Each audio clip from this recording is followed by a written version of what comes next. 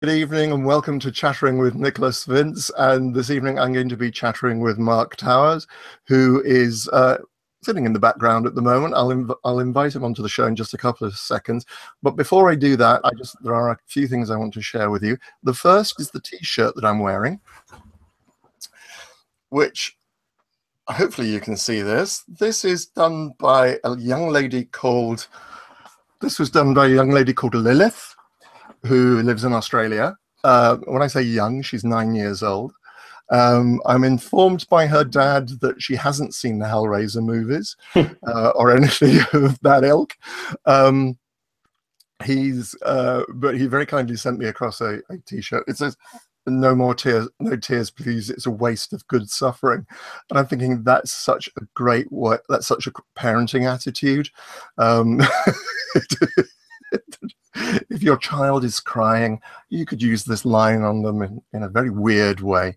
So thank you very much indeed to Lilith and her dad for sending the T-shirt, which I'm very proud to wear. As I mentioned the week before last, I actually filmed my first short film last weekend. I was just telling Mark about, we were just discussing this earlier on. Thank you to everybody who's been asking me about it, and particularly to the 16 people who came along last Saturday night and then went out into the freezing cold. And I do mean it was literally 0 degrees Celsius outside. We started about 6 o'clock in the evening. We finished about 4:30 in the morning. Thank you so much to everybody. There is more I will be talking about more and more, sharing more about that in the coming weeks. But in the meantime, there is now a Facebook page which you can like, and I'll put a link up on the page and on my website. And in both places, you can sign up to a newsletter to find out more about that. So that's The Night Whispered. And I'm very excited. I've seen the footage, and even just the footage before it's actually been edited. I'm going, this looks really good. I'm really pleased with this. So yeah, that's done. But yeah, so that's enough about me for the moment. Mark, do please say hello. Hello, how are you? I'm good. I'm good. A lot warmer than last weekend, obviously. Yeah. Uh, that sounds like you're braving the elements. It's just, I couldn't believe it. The one thing the cameraman said to me before we started, when we did our recce's, because he came over a couple of weeks earlier and we brought the cast in as well, just to see if we could, because we knew we were going to shoot over such a short period of time. We wanted to make sure that we were as prepared as possible. And he was saying the one thing you don't want is rain. And I thought, yeah, it's not going to rain. And then I was just watching the temperature drop as we approached it, and then after the weekend it went back up again. They were just descended just for you. It descended just for me. It was the 21st of November and we were still having firework displays. I have no idea why we were having. That would be a problem. I bet your sound guy loved you, didn't he? We discovered we were under the flight path of. I'd never realised that we were under the flight path, and surely they should stop. Well, of course, we started about 6 o'clock in the evening. Surely they should stop just for you. Say again? Surely they should stop just for you. Yeah. Hold off the whole of Heathrow. I'm sure nobody would mind. It was extraordinary experience. But as I say, I will be doing. I'll probably do a show in the new year with some of the people involved, composers, editors, and so on, just about this, because I think it's going to be really, really exciting. Yeah. Cool. So as I say, that was me talking about that. But let's talk about the alpha invention.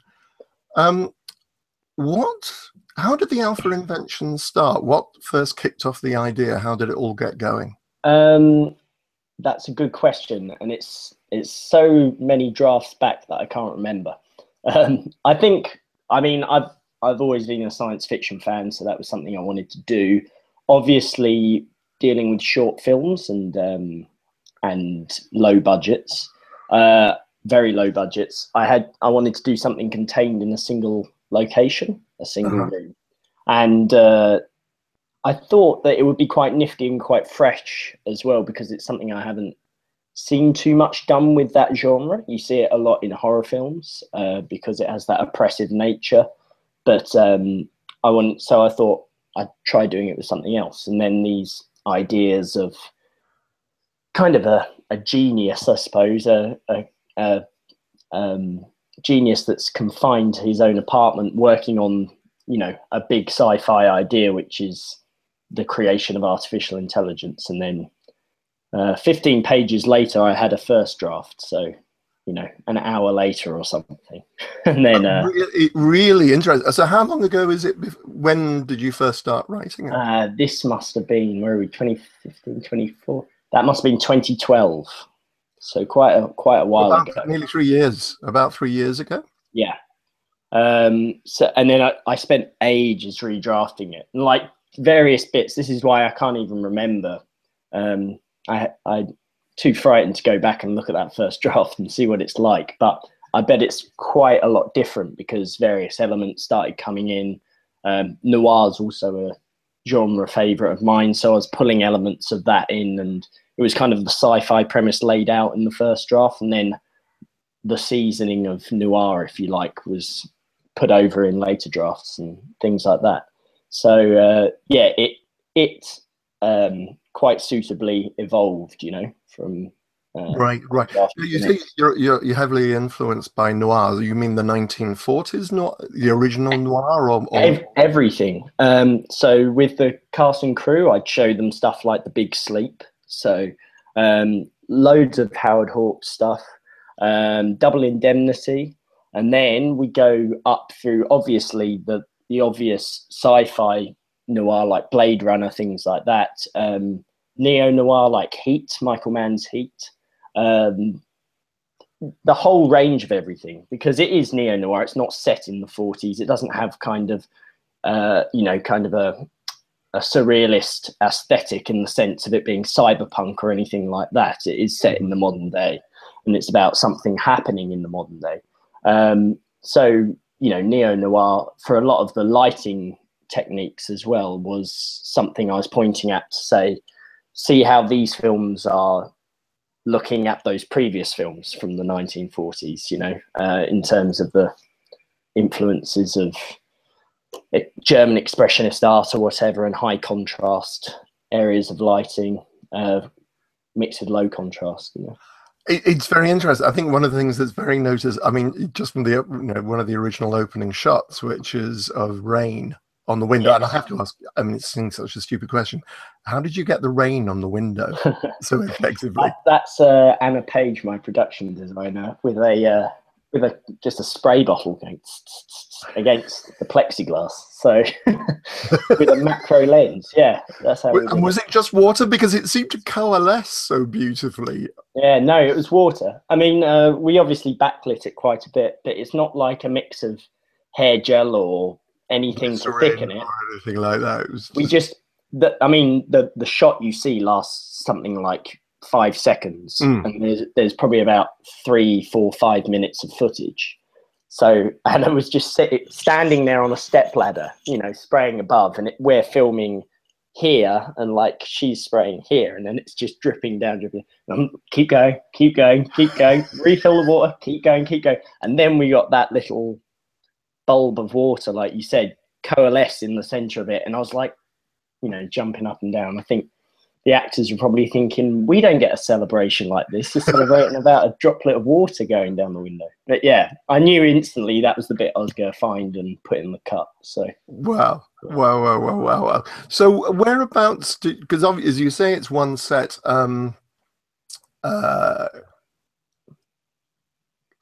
Oh, that's interesting. So I'm beginning to get questions coming in, right.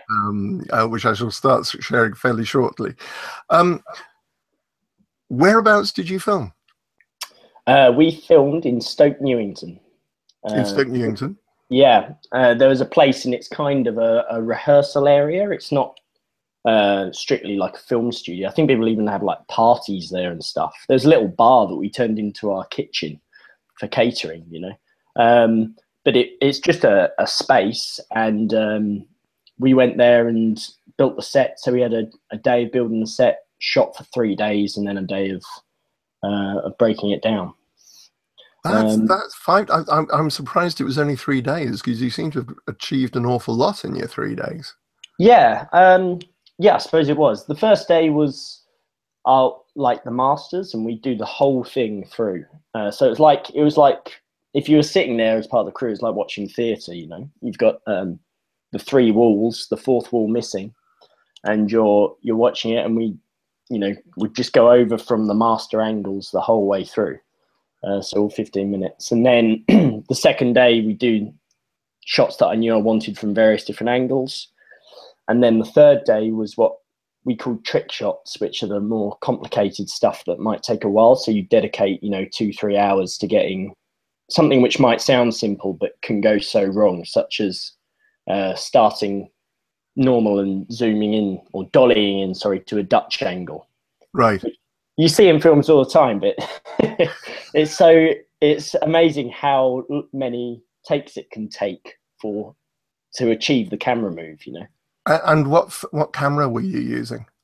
We shot on two cameras. We had a Sony F55, so that was shooting in 4K, and then we had a Blackmagic 4K for more of those mobile shots, like the ones I was talking about, those trick shots, because that's a bit more mobile, and we had like one of those Movi stabilizer systems, Yeah, we used. Yeah, I know. I happen to know what you're talking about because Yeah, we used one on a short film I did recent, and I was acting in called Rats. I was absolutely fascinated yeah, by this thing. It's really complex. It sounds fairly easy, but actually they're very complex, and they were having all sorts of problems. And all I remember is that every so often the camera just went.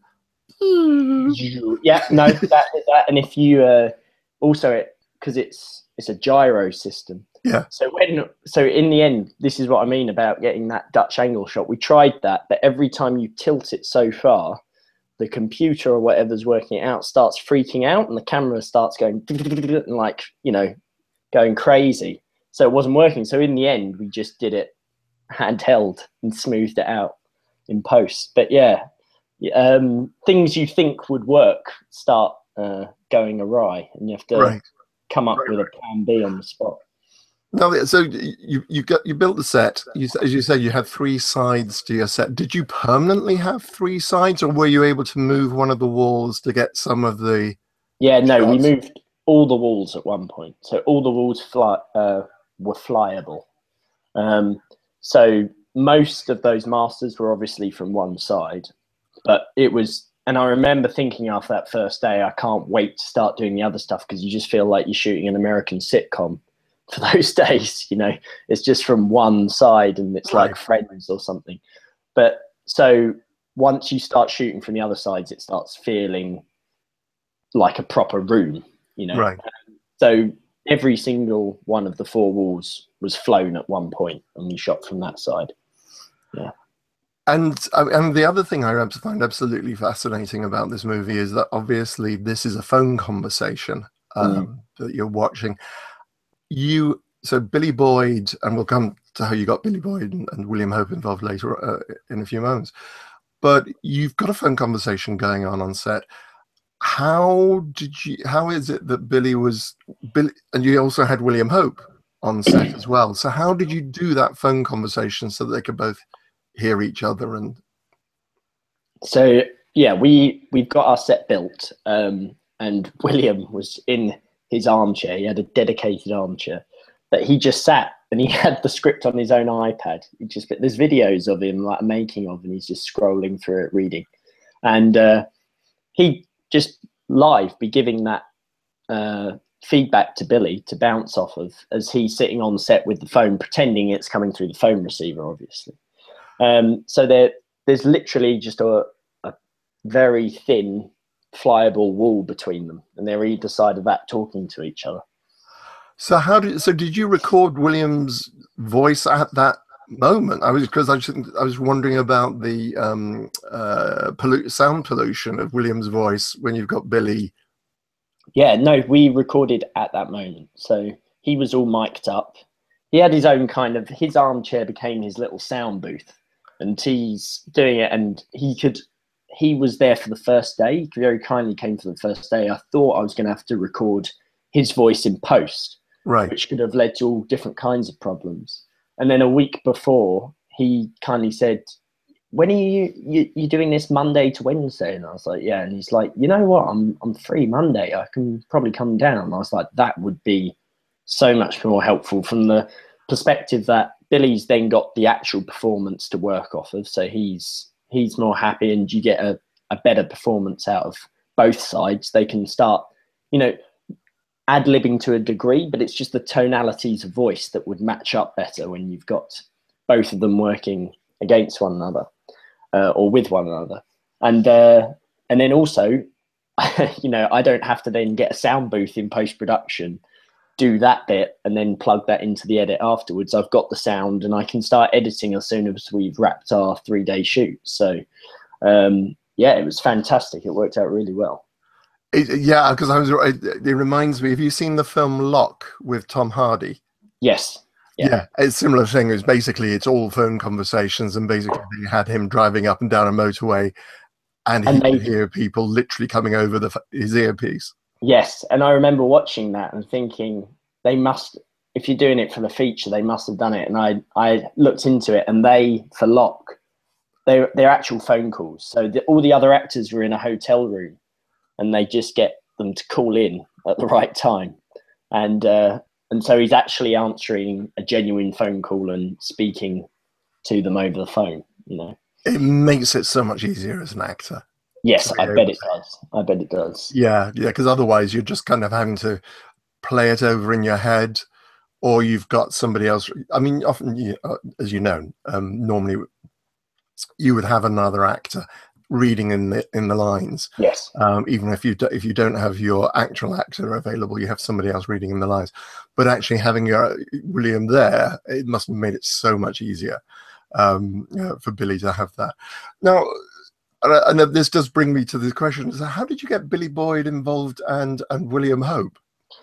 I hired a great casting director, Matt Weston, and I said to him, I approached him with this script, and I said, we don't have an abundance of budget, we don't have an abundance of credits to our names, but I think and I hope we've got a really great script.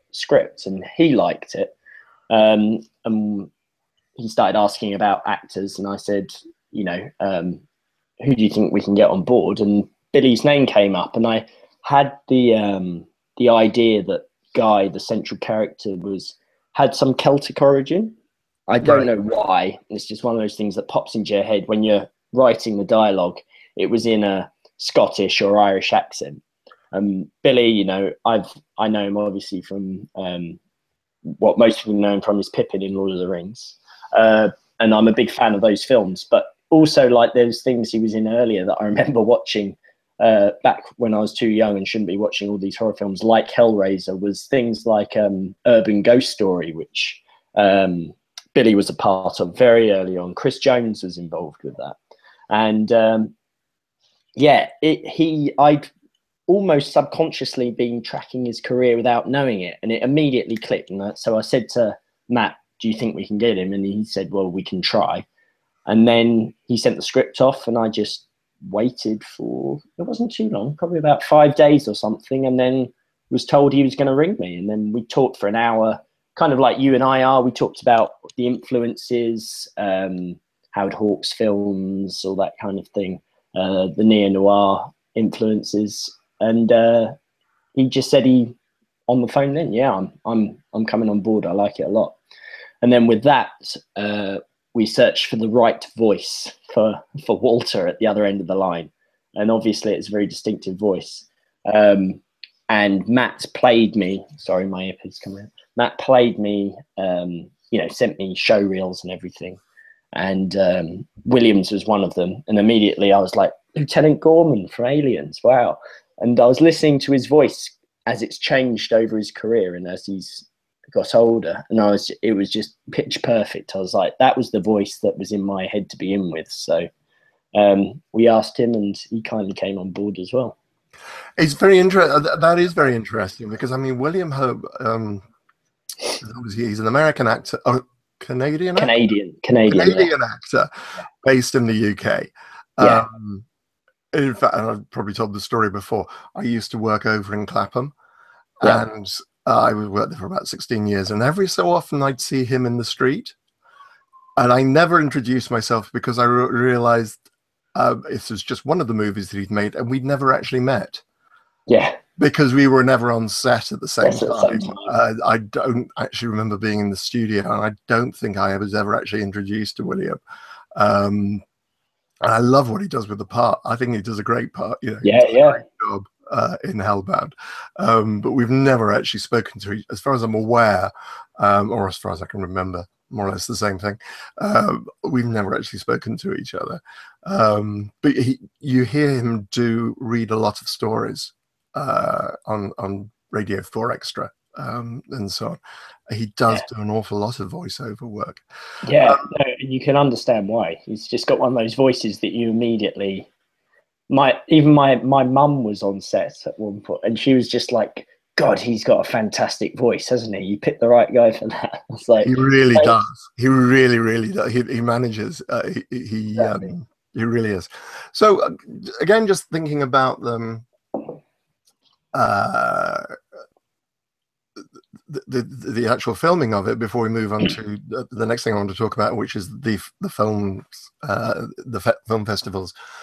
What was the most technically challenging part? I mean, it sounds like a complex set. If you've got flyable, presumably they didn't actually physically go up your walls. You had to pull them back out and move them over. That's right. Yeah. We had to scoot them along in, manual labor style. The most technical challenge, I suppose, it was something that we nailed in pre-production. And if there's any of the crew watching now, they're going to shudder when I say this word because I said it so many times, but it was Venetian blinds, the right Venetian blinds. I think they hate, none of them, I guarantee you, have Venetian blinds in their personal homes now because they'll just start going insane at the sight of them. Because the blades of light were like a very important aesthetic and it's not just, being pedantic about something that you want to look right.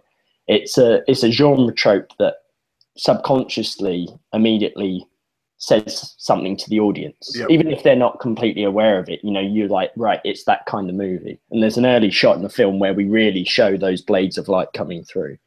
So it was a combination of the right thickness and dimensions of blinds. We went through so many. No, until we found the right ones. And also the right level of smoke. So my DP, Michael Spry, and producing partner, and I would, we did a test shoot at a friend's flat, and they had Venetian blinds. We just filled it with smoked and different gels of lights to get the right consistency. So it didn't look so much like smoke, it just had that atmospheric vibe to it. I'm going to have to go back and look at it again now because I wasn't conscious of it being smoke. I was very conscious of the Venetian blinds, partly because of the behind the making of featurette that you've got on the EPK. And I was looking at those, and I thought, you're absolutely right. That is the one thing that just cries out film noir. Yes, to me, because it is. It's just that play of light and dark, light and dark, light and dark, light and dark. Right. So, do you remember the make of the Venetian blind that you eventually chose? I don't now. I was being erased from my memory. I don't even know where they are. I should have taken them and hung them up here, but they I think they were so accursed. We've got some IKEA Venetian blinds around somewhere, which are just these lovely thick wooden slats. Yeah.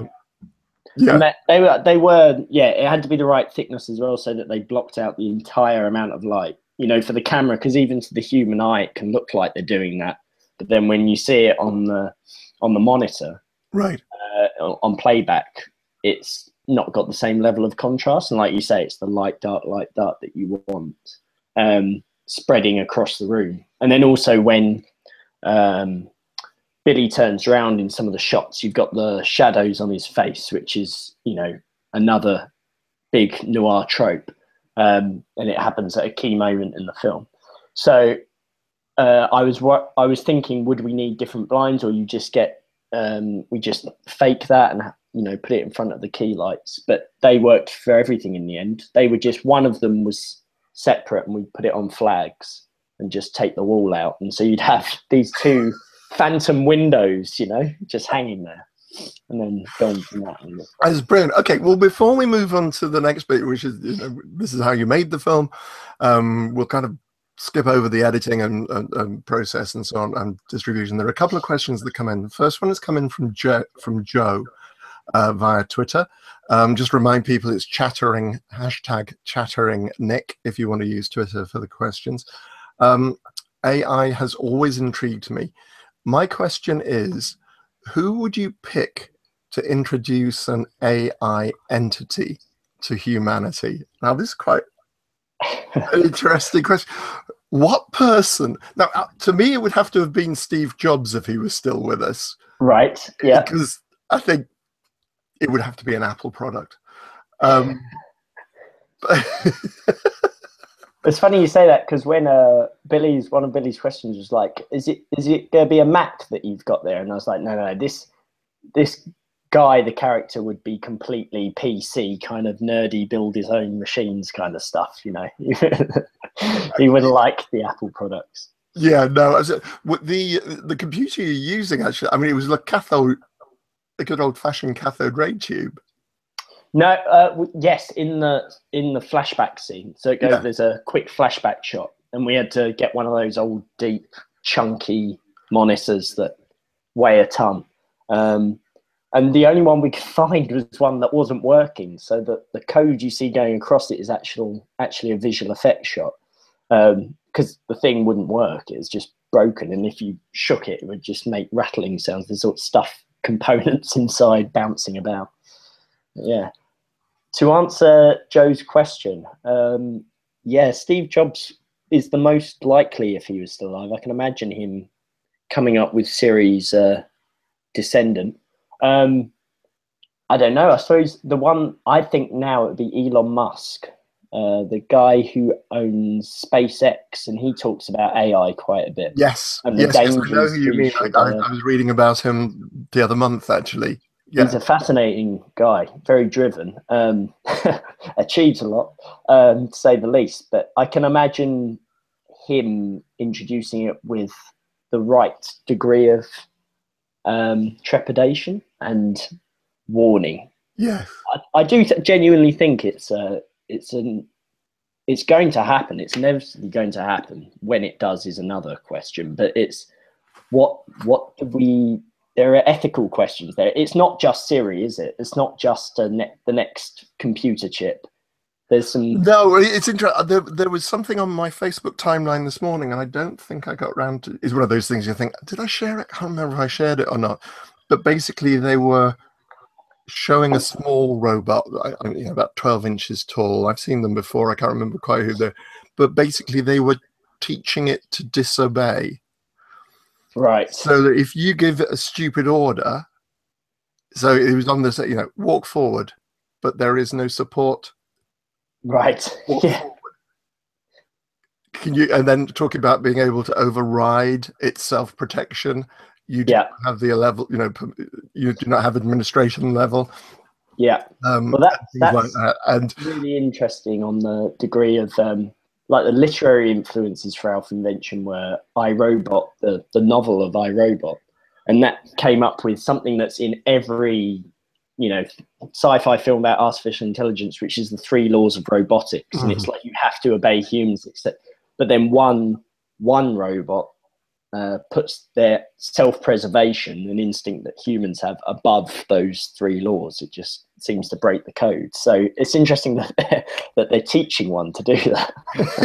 Well, yeah, of course, in the video that was made of it, they immediately, I'm sorry, I cannot do that.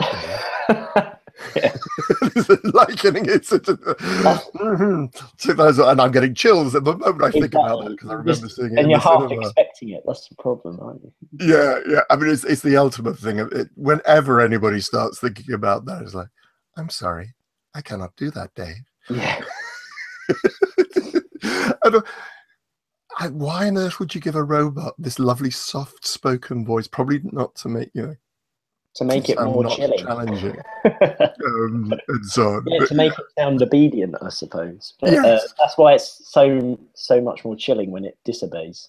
Yeah, In that yeah, calm no, way. absolutely. It's a great question. Thank you very much indeed, Joe. And this is from a lady called Kim Lehman. Hi, Kim. Thank you very much indeed for joining us. Mark, who would you say are your earliest influences in writing and directing? In earliest, the ones I picked up the earliest. I suppose she means when I was a child. What Yeah. got me into things? I suppose it's going to be the usual. I mean, I remember the first films that really captured my attention were Jurassic Park, so Spielberg. I then went and watched all of his, earlier stuff, Jaws and stuff at an incredibly young age, and scared the pants off myself. And then as I got older, things like William Friedkin came to mind, and The Exorcist and French Connection, all those kind of films. And I also owe a lot, actually. And, I think this is another film that's evident in Alpha Invention. When I was 10 or 11, we had a birthday party, a sleepover at a friend's house, and we watched The Matrix, the first Matrix film. And I remember at that point thinking cinema was doing something, like, to me, better, personally for me, more than anything else, because it just blew an 11-year-old's mind on every single level, like the story, the design, and people forget this, the first half of The Matrix, before it becomes a kung fu action film, is very noir, very noir. And it's, so from an aesthetic level, from a special effects level, obviously the action, and then all the kind of philosophy involved in it, I just thought it was the best thing ever. And it became like my personal favorite, as it was for millions of other people at that era, from 1999 onwards, for a few years. That's very interesting. I think it kind of begs another question as well. Did you study filmmaking?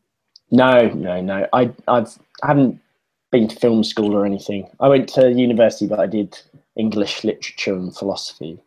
And my film school, I really owe to my dad. My dad would sit down and, he's one of those people who doesn't realize he's a film fan, but actually is. We'd go to Blockbuster video store every Friday and we get 2 or 3 VHSs and watch them over the weekend.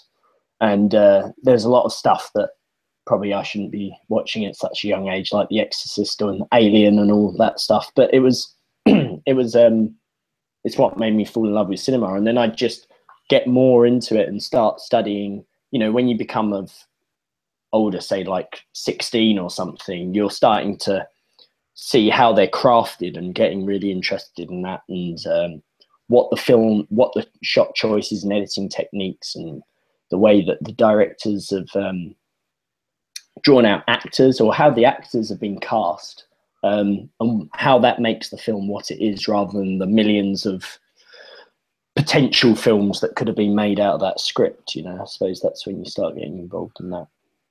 But in terms of actual techniques and so on, did you read any books or?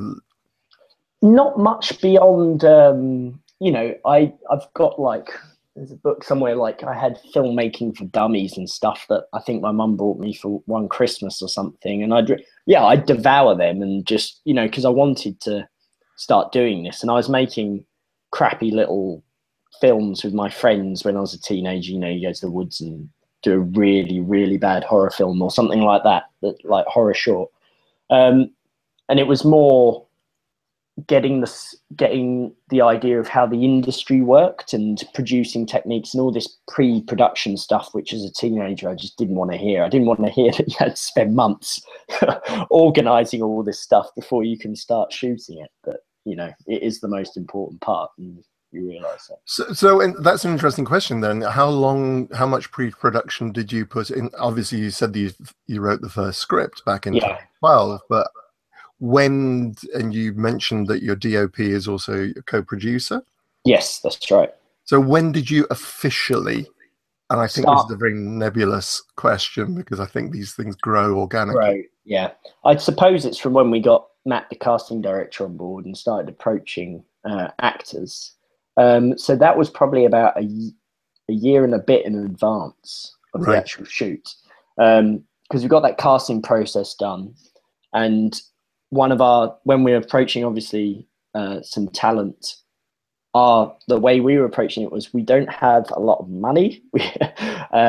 What we do have is flexibility on time. So when you can do it, we'll go, okay, let's get the show on the road. We're kind of ready to go.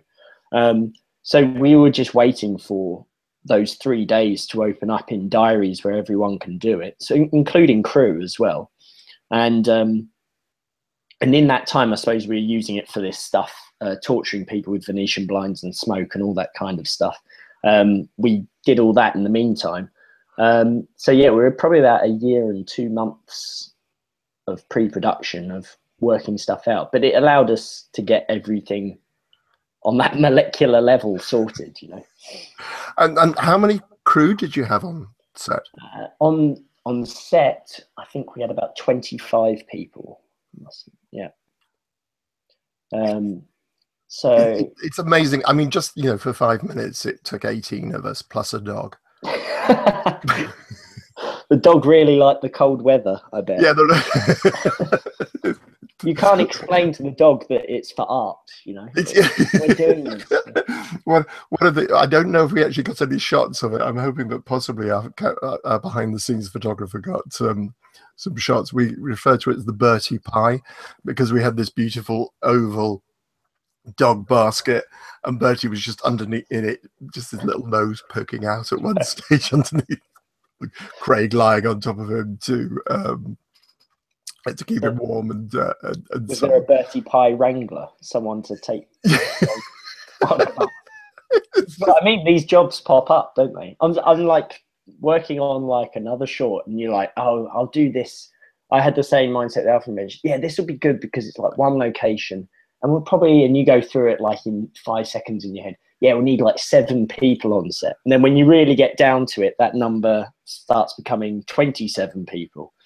And then can we cut that back? And then you realise, no, none of those people can go. They're all very important doing an essential job. Because we were filming in the middle of a country park and so on at night, therefore we needed people to hold on to lamps to make sure that they were right and look after, the lamps that we were using to light. Craig, who you met earlier, was responsible for both Bertie when I wasn't when he wasn't working with me, and for doing catering as well. But it's just, it's runners. It's having people who can just say, oh, we just, this is suddenly arisen. You need somebody there and then to actually just be able to go and do it. Yeah. Get something organized for you. I just wanted to thank Matt Novak, who's just been pushing the fact that the show is on as well. Thank you for tweeting that, Matt. Okay, so you've done all your pre-production, you've done the filming. As I say, you've done editing, you've got you've got your composer on board, you've got a soundtrack, you've got it all together. Now, you then went into, how many festivals did you go into, in fact? We've done something like 6 to 8, something like that. Something like, I was looking on the website, and I must ask you about the website as well. Yeah, website, that's important. Web design, exciting stuff. Yeah. So how did you say you actually went into 6 festivals? How many festivals did you actually approach? How many did you submit to? We must have a lot more than that. There must be something like 50 we probably submitted to. The way we started was, start with the big ones, and then that you're kind of not expecting to, and then go down to stuff that's more, especially for a genre film, that's more aimed at the films that you've made. So there was Fright Fest, Sci-Fi Festival in Australia, these kind of things that are looking for something with the aesthetic and the themes that you're doing. Because a lot of, film festivals are a curation experience. So it's not, I speak to other filmmakers all the time, and obviously there's people, venting about not getting into X, Y, and Z, but it is a curation experience. So it should be a film running in a theme, and like the people are programming it for a purpose because it slots into their certain program. So yeah, we just submitted and then hoped that we'd hear back from some, and thankfully some really great festivals did get back in touch and we could go and see them. A couple in London as well. Yeah, absolutely. Well, it was at Fright Fest that we met, and after, Yeah. and I saw it. How much do you think? I have to say, it is the most professional-looking website for a short film that I think I've ever seen. Because you've got an electronic press kit, you have got behind-the-scenes making of featurettes for a short film. I mean, the whole thing feels like a feature film. Yeah. It doesn't feel like a short film at all. So how did the website come about? I made the website. I just started tinkering about and made it. So I just plugged little bits in. I made it before we even shot the film, actually. So, you know, even though there's hardly any people before a short film, because you don't know what it is or what it's about or anything, I felt it would be good. I remember on another film I was on, people were like, oh, you should like do a blog and it's just for the crew so they can go, oh, that was a really funny moment, you know, during production or something like that. And I thought, yeah, I'll do it this time around. And then you've got that whole back catalogue of kind of like a film diary, and you can go back and have a look years into the past. So, yeah, I just set that up before we even started rolling. I think it was the first thing I did after I wrote the script, because I'd written it and I kind of knew when I got it onto draft whatever number, I was like, I've just got to make this. This is going to happen. So let's get the website up there and start doing everything. But on the other hand, it is also when you're approaching finances for, like, say, a feature film, you want to be it's not, there's so many that it's just, oh, get the film made and then it's job done. But you want to be able to show, no, we will make a whole package. You know, it's going to have everything done to a professional level. So something like the EPK, which, you know, I assume most consumers wouldn't really know. Well, they might know what it is, but wouldn't care about so much. But it's just for anyone who does and wants to find out more, and also so you can say, look, you can trust us with your money. We will do this on a feature, and you'll get at least the same, because we've done it on a short film. And just for those who don't know, EPK stands for Electronic Press Kit. And then basically, it's, as I say, if you Google the Alpha Invention, it's thealphainvention.com. Yeah. You'll see all the EPK and all the stuff that you've put up there. There's a wealth of information, and you've got some great reviews up there as well, I think, from the Telegraph as well as Starburst. Yeah, we got the Telegraph, the Guardian, and Starburst. Yeah, magazine. And so where did these come from? Did this just come from the screen, one of the festivals, or? No, that was from me after it was done. I just got in contact with these people on Twitter, and I was just like, you don't have to. I'm an independent filmmaker. I've just made a short film. I think it's really good. I hope you do too. You can tell me what you honestly think, and if you do like it, can I just take what you've said and use it as a quote on the website, DVD, marketing materials, etc., etc. And then those critics did, and they were the ones who liked it and said yes. So I was very grateful to have their opinion, because it does, after they're kind of some of the first people to see it, and obviously you know that they're not going to they're going to be frank and say what they think, and it is as self-assured as you can be, which I think a director should be. It is nice to kind of get that first feedback, and even maybe some of the constructive criticism they've had, you kind of go, right, you know, I'm not completely deluded now. I've made this, and it is something that I think it is, so, or near enough to what I think it is. And as you say, I think one of the interesting things about it as well, it's a kind of a niche market, if you like, because there aren't that many short sci-fi films made. and also it kind of crosses genre as well, because as I say, I saw it at Fright Fest, and just sitting there chilled, and I was kind of because when you're at Fright Fest, for those of you who don't know, basically you see a whole block for about an hour or so of short film after short film after short film. So I just remember sitting there and thinking, oh, love the look of this. Oh, this string. Oh, oh, oh, oh. Oh. Yeah. And it's just got this wonderful the way it builds so beautifully. So you built the website immediately after you filmed it. That sounds very, very smart. Even before you had filmed it, and you just kind of kept it there and just told your mates about it. Yeah. And so on. You got the festival, and then it's obviously now available on iTunes. And how did that come about? So once it was done, I was putting it into festivals, and I also sent it to a company called Shorts International, who are a short film distributor, and they have offices in London and LA, I think. And I sent it to them on the same pretense, like we'd love to have your platform to get this available.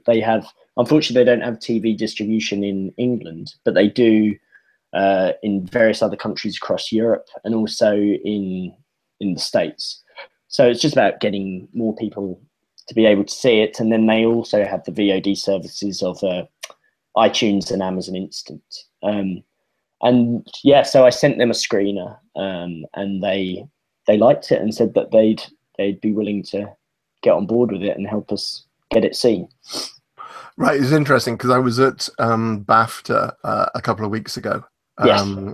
For the short-sighted, where Chris Tidman. Yeah, Chris Tidman was there, and he was talking about the fact that actually the French are really fond of short films, and Canal Plus show an awful lot of. They may show them at 1 o'clock in the morning, but an awful lot. There is something that the French do is watch short films on their TV, and they're very popular. Yeah, that's really great. I do think it's an underrated art form. I mean, everyone complains that films are too long now, and that it's like 90 minutes, blah blah blah. It's like these are even shorter. You can get a little story and be done with it in the time it takes to boil the kettle and have a cup of tea. So they're seen a lot of the times, and they are an entry point into the industry, and something that we use as, say, a show reel or a calling card, because they are of a lower budget in general than feature films. But I think they should be considered an art form in their own right and just seen for what they are, which is good. That is very interesting as well, because again, one of the points that was being made at the Short-Sighted at BAFTA, it was absolutely fascinating day, and one of the speakers was making the point, I'm not sure if it was Chris or it was somebody else, who was saying that basically American companies and big TV stations are not looking for pilots so much, because the pilots are actually quite expensive to produce. Yeah. But actually, a 15-20 minute short film as a proof of concept to get somebody's back, for something, for a bigger project, possibly then an hour-long pilot. Yeah. And something like, just as a way of showing not just you as a filmmaker, but your story idea. Yeah. Not necessarily in this case, but that there is something there, and therefore this might be a way of gaining interest. That there's an awful lot you can do with short films. But as you say, I mean, one of the reasons I got interested in short films is because it's short fiction, as far as I'm concerned. I'm a huge lover of short stories, and we respect them almost. Novellas and even shorter, just anthologies of short fiction. They're not seen as a lesser class of literature. They're just seen as exactly what they are, short fiction. I think that's a great analogy, and it's just, short stories can be magnificent. They can just be so compact and just deliver. It's interesting, and I think you tend to find a lot of them are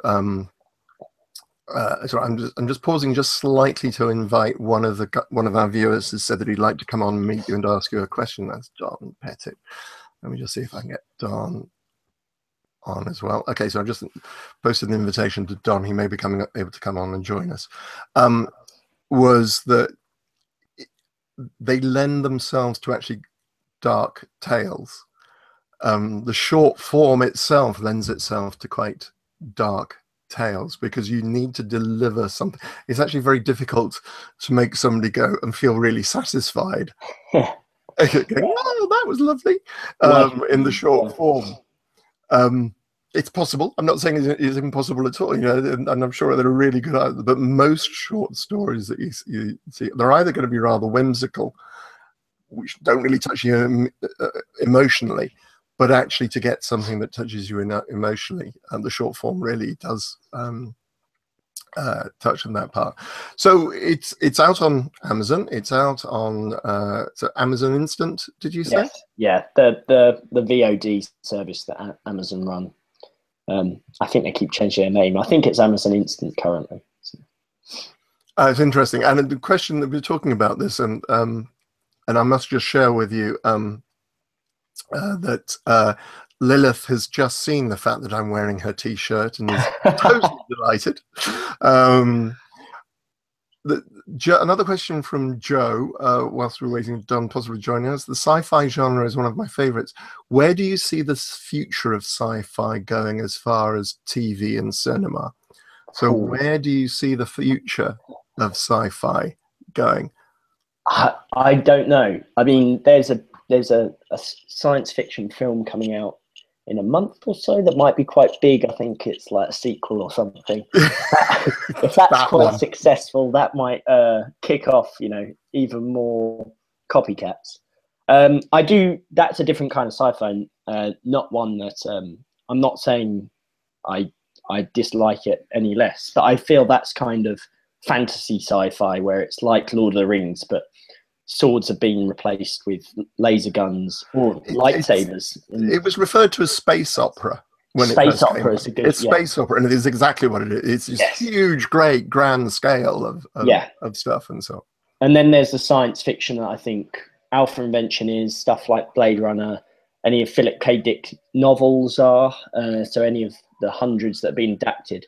What's interesting with Joe's question is that Man in the High Castle, a Philip K. Dick novel, has just been made into a series. I think it might be out in America now. Is it on Amazon or Netflix? I saw it's on Amazon, I believe. Amazon, yeah. Yeah, it's on Amazon. Which is, you know, conceptual sci-fi in the idea of what if the Nazis and the Japanese won World War II. And so they both co-own America, one on the East Coast, one on the West. I think in terms of television, it'll be interesting to see how that picks up, whether what they call thinking man's science fiction can kick off and, you know, produce a glut of other ideas that producers will want to get made because it makes money. I think what's really interesting in the theatrical world is you do get these great little films pop up.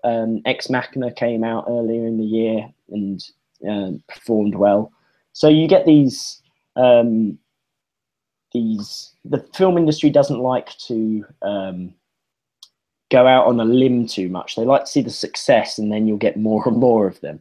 And the more we get of those kind of science fiction films where they're posing those philosophical questions, which I find really interesting, because I think in a roundabout way they can say a lot about humanity in that way, you know, and I suppose that's what we're trying to do, is you're expressing what all of this is about, this weird thing that we're living. And I think when we see more and more of those films coming out, if we go and support them, then we can expect to see more. But I don't know in terms of the long run about the future of science fiction. It would just be nice for more original ideas to keep coming up and be produced. No, but I suppose that is an interesting question. Do you regard yourself as a sci-fi filmmaker? Not strictly. The next projects I'm working on aren't science fiction. but it's certainly something I love. I wouldn't ever do just science fiction, but I'd like to dip my toe in that water and do it as well as I possibly can whilst I'm there. Okay, that's fair enough. That's right. And I've just had the word from Don that Don's not going to be able to join us because he's just started his shift at the Blood in the Snow Film Festival, which is taking place in Toronto cool. this weekend. I know Chris Alexander from Fangoria is going along this weekend as well. And Blood in the Snow sounds so much fun. I'm probably at Toronto at this time of the year. There is an awful lot of snow. Yeah, they just need blood. It sounds bring your own blood. Okay. Yeah, absolutely. Matt Novak did ask, would there be any plan to adapt the Alpha invention into a feature if a opportunity presented itself? It's not something I've planned for. I made it, and one of the things that attracted me to it was it seemed it fit so well to the short form storytelling mechanic. I would rather be going on to other stuff in a feature. So it's not about a direction or a career path. It's just what appears in your head. And for all the years I've been working on this, it's never come into my head how it would work in a 90 to 120 minute, form. There's a kind of seed about how you twist it. I think it would be a different kind of film based around the same concept. Yeah. It would look a lot different. It would have, there'd be various different characters that have changed and everything. But I'm hoping that someone would trust, if they like the Alpha invention, they want to make a feature, they trust it enough that we could go, this is something completely different, but just as good. Yeah, it's very interesting. I mean, having seen this as a thing, I've watched it about 3-4 times, and it is perfect in and of itself. It's not anything that immediately think, oh, this is part of a much larger thing. Yeah. It really, really works. And if you haven't had a chance to see it yet, please, I do urge you to go and do so. It's available on iTunes in the UK, in America. It's available on Amazon Instant, as we've been plugging. It's really, really worth 15 minutes of your time, very much so. Okay, so we're coming to the end of the show anyway. What are you working on now? What else should we be looking for? I'm working on another short. Basically, I'm working on a feature, getting the first feature off the ground. I'm writing that at the moment. Something completely different, as I said. It's got more of a kind of Western vibe, a modern day Western, I should say, not like cowboys, just the genre tropes, and kind of bending them, as I hope we did with Alpha Invention, into something a bit new. So you take those things that people have seen and find familiar, and you're kind of rotating the prism, so it shows something different that they haven't seen. So that would be doing that. But I realise as a first-time feature filmmaker, these things take quite a while to get off the ground. So I've got an idea for a short I'm going to do in the meantime, which science fiction does come in a sense. It's a little bit, 20% sci-fi. But yeah. Okay. It sounds very interesting. We just had a very quick last minute. Do you happen to know if the Alpha Invention is available on iTunes in Canada? I know it will be from the 4th of December. I don't believe it is until then, but you can go and check and see if it is. And by all means. So the answer is, so this is from Steve Zarebski. Steve, please go in and check, but definitely at the 4th of December, which is the end of the week. Basically, it's next. Yes, Friday. Yeah, it's Friday. Next Friday. So if it's not there on your system, the video on demand VOD system of either Amazon Instance or iTunes, then look for it at the end of the week. It certainly should be there. Mark, this has been fascinating. This has been really, really interesting. I've really enjoyed this. Yeah, really good. Really good. We discussed everything. Except the poster behind you, but we covered that before the Malcolm McDowell looking over my shoulder. Malcolm McDowell, and the ghost of Stanley Kubrick standing behind your shoulder. Absolutely. Just to remind people that next week I'm going to be chattering with Graham Humphreys. He's an artist known for posters and so on. He's anybody in the UK who's interested in horror will recognize some of his images, and in some of those of you fans of the show, and Astron 6, the editor, and Lawrence Harvey, Astron 6, the editor, the DVD cover that was sent, or the Blu-ray cover that was sent from me, that's a Graham Humphreys painting. And of course, Leviathan, the Hellraiser documentary, Graham did all the artwork for that, as well as for You're So Cool, Brewster, the Fright Night documentary that's coming out next year. So I shall be chatting with Graham next week. And in the meantime, I just want to say thank you very much indeed for joining us, Mark. Thank you for having me. It's really good fun. Good, good, good. All right. Well, I shall stop this broadcast and I will hopefully see some of you folks next week. Good night.